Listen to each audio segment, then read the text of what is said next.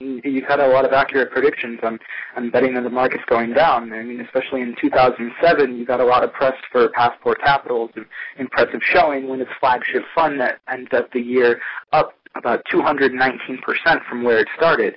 Now, could you tell us what strategies you implemented to make that happen? Yeah, about 2/3 of the profit came from shorting subprime mortgages, basically the mezzanine triple B tranches. But that was a position we had initiated in October of 2005, and we lived with that for, almost 18 months before we really started getting paid in the market for that. So it took a long time. We saw it starting in July of '05, did some work, lined it up, put it on, and then had to suffer really with it until the market, basically until first payment defaults in January. Literally, people had taken out loans, didn't make the first payment. It took that level of reality. It's just so obvious for the market to actually start rejecting them.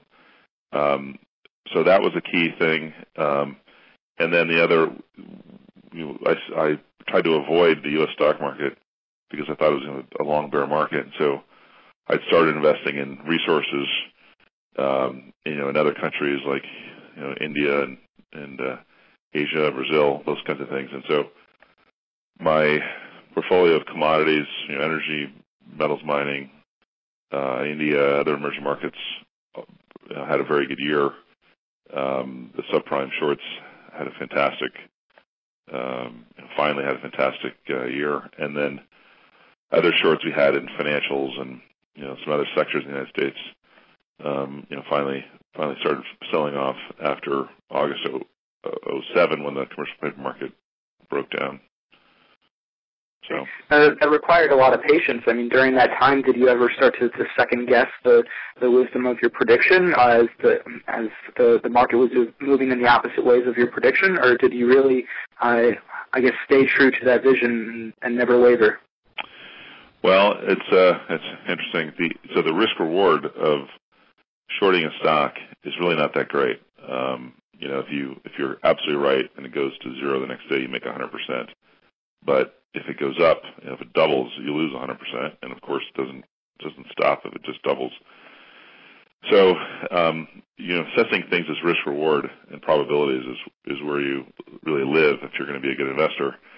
And what I knew about the subprime short was that we owned insurance, so we were putting down.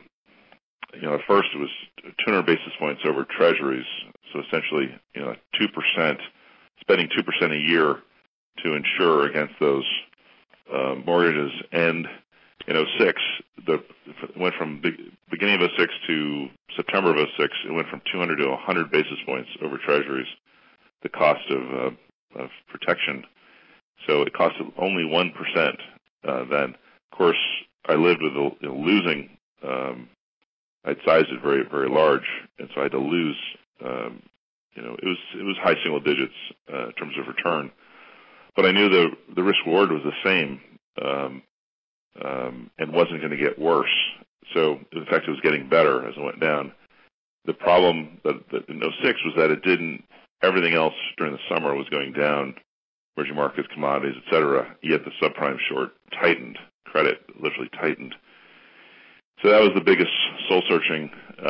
But I'd had a number of years leading up in terms of my study in commodities and emerging markets. I was really fundamentally believing these sectors and companies that had very little debt, where I believed there was scarcity and great growth. I thought these are going to turn around. But at least a subprime short, unlike an equity short that will go up against you and you have to keep putting up money, I knew that it was a limited loss. So I was able to hold on to both sides of that trade, despite losing about 20% from May of '06 to September of '06. It was very painful to watch the mark-to-market change and watch liquidity, coming out of the things that I thought would go up a lot, which they did in '07, and the market actually, money pour into tightening the spreads on what the worst credit around, I thought, which was subprime. But so that was very painful, and I determined after getting a call from my biggest investor, August of '06, that they were going to take out, they're going to start redeeming and take out 20-25% of the money of my fund.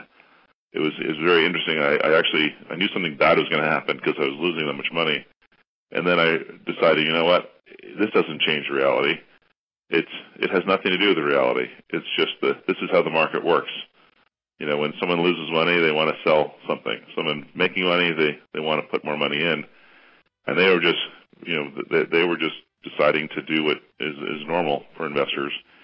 And I decided that I can't change reality. This is what I think reality is, and I made a decision that I'm just going to stick with my guns, try to protect if I could, not take excessive risk. But that was an enormous moment, because had I caved in, never would have had 2007's return. Thank you for listening to the Benzinga podcast. This is part 1 of 2. Be sure to stay tuned to the Benzinga podcast to catch the second half of this conversation. Once again, the easiest way to do that is to subscribe to our podcast in iTunes. You can find a link off of the Benzinga homepage. That's benzinga.com. The music that you're listening to is Beethoven Virus by Banya and is available on the Internet Archive. The Benzinga podcast is released under a Creative Commons Attribution Share-alike 3.5 license, and all other rights are reserved.